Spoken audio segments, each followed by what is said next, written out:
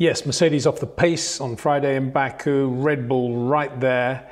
Ferrari very quick too, but the big question, I think, from today was, why did Charles Leclerc make another of what is becoming a sort of trademark mistake of his? Think back to Baku in 2019 when he looked really good on Friday and potentially could have won that Grand Prix, but it all went wrong for him on Saturday morning when he locked up going into a tight left-hander. I think the same corner he went off today.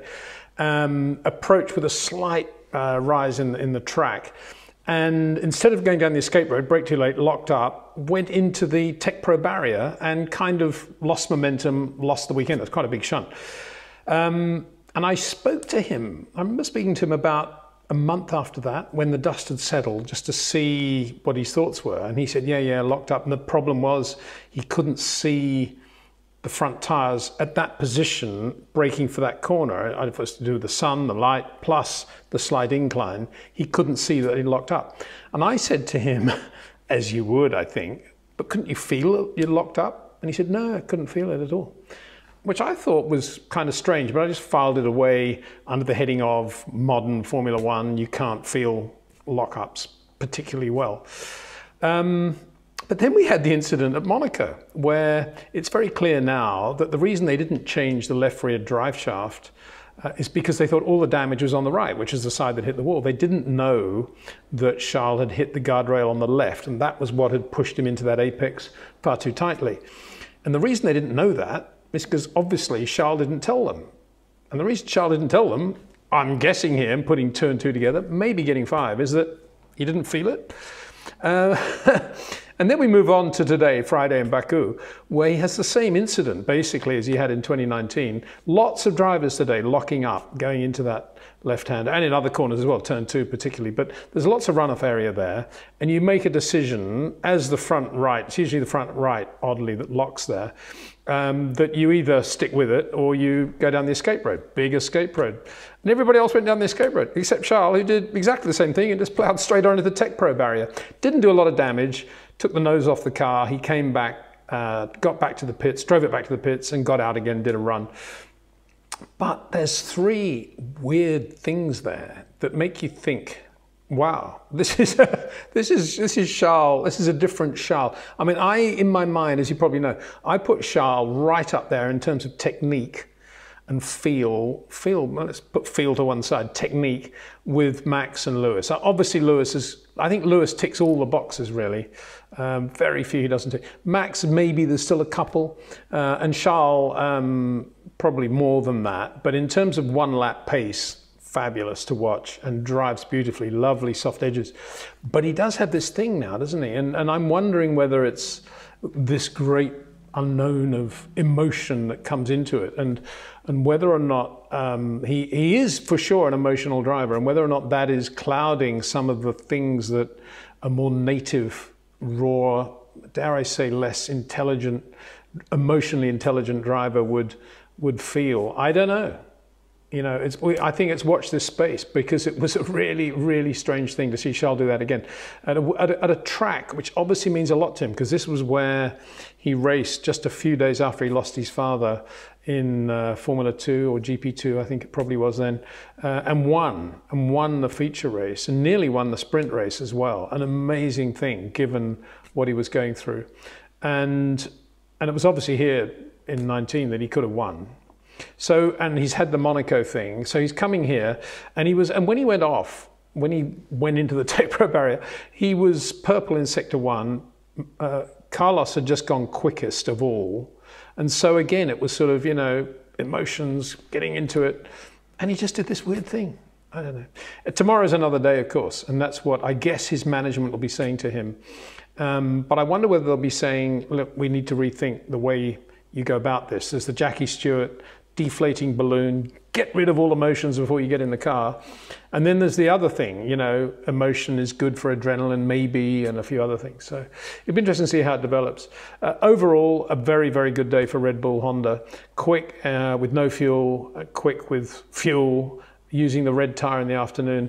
I talk a lot on this Friday video about the fuel run on back end of FP2, because that is the significant thing as we go towards the weekend. It's a better pointer, I think, particularly on a circuit where there's a lot of traffic. There was a bit of crosswind, a bit of stuff going on, lots of incidents, lots of yellows and virtual safety cars going on. I think to see what they were doing in some sort of medium long run with fuel on board was the most significant thing. But on the empty fuel, Red Bull ready quick, Ferrari ready quick. But then we saw when they put fuel in the Ferrari that they were eating up their rear tyres a lot more than Red Bull. And that is something that obviously will be getting their attention overnight. As for Mercedes, not quick at all without fuel. And Lewis, he had a few interrupted laps. There were a couple of laps where he was purple, and then a yellow came out. So, I think it's. I know they're saying the car was not good on light fuel. I think we need to see what happens as the track picks up grip and when Lewis gets in a proper lap with no interruptions, no traffic, no yellows, just to see where they really are. I don't think they're as far away as they probably are suggesting at the moment. So let's have a look. I mean, Sergio Perez, very, very good all day, very good on light fuel, very good on heavy fuel. He was first out on the track and came in, got everything done, really in sync with everything, apart from when he came in at the garage at the wrong angle right at the end. But 46.5 with fuel on board, soft tyre. And by the end of a long 10-lap run, 46.8, really impressive. I mean, Ferrari would love that. And Max Verstappen just a shade behind on everything, 46.7.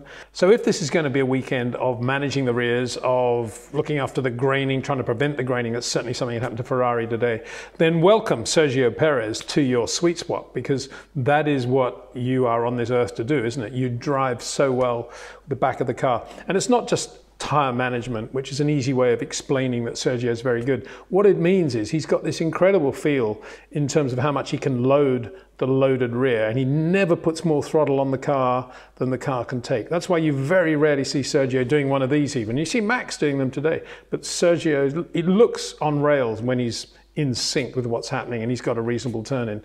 And yeah, really good to see Sergio driving that well.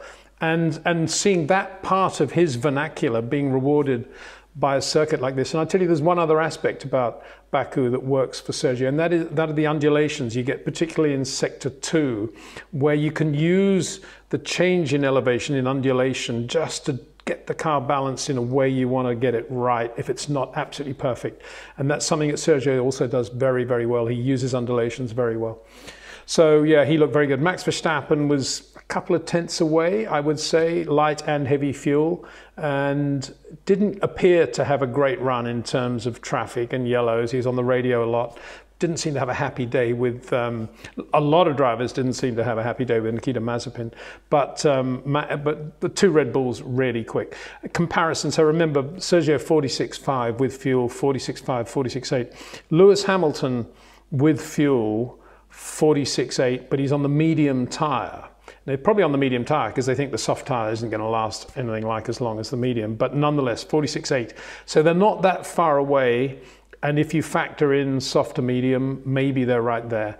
So Mercedes not as far away as I think they're suggesting. Valtteri Bottas 47s though, he seemed to be completely lost today. Wasn't quick in either light fuel or heavy fuel form. But Lewis, as I say, just about there. Compare that with the Ferraris now. Carlos Sainz looked consistently good all day, as he did at Monaco. He's got into this groove. He looks really nice in the car. A couple of moments when he went down the escape road, but then, you know, they all do that. But he's doing, he was doing 47s and 48s. So that is the difference. You're looking at about a second a lap between Red Bull and Ferrari with fuel on board. Around a long lap, remember, 147 is a long lap. And there's a big gap between the fuel load cars and light fuel as well, but that's standard, isn't it? Because it's a long lap and a lot of corners.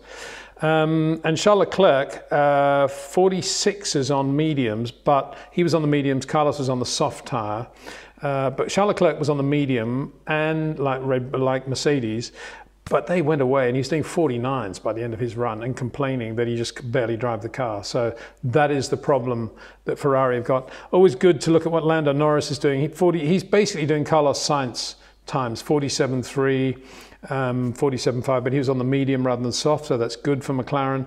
And Daniel Ricciardo sort of 3 or 4 tenths away from Lando, so both McLarens looking pretty good as well. So Yeah, an interesting day. For me, the most significant thing was to see Charles Leclerc doing that again. I mean, that you just don't see that sort of thing very often. When you got an escape road twice now, 2019 and now this year, he's just gone into the barrier. And literally, you know, the minute the track reopened, somebody else had the same problems, went straight down the escape road, no problem at all. So Charles, I think, will be, I don't know what he'll be doing, but he'll be hopefully digging a bit deeper. And I guess what he should be doing, I asked Jackie Stewart once how he got into this whole deflating balloon, get rid of all the emotion from your body so that you're just this massive nerve endings sitting in the car with no thought process, just reacting to what the car is doing. That's what he wanted to achieve. And I asked how he got to that stage, and he said, oh, I used to read novels, you know. And I said, well, what novels? Because, you know, some novels can be quite sort of demanding. Oh, Alistair MacLean, he said, or Hammond Innes, Scots novels, very light novels.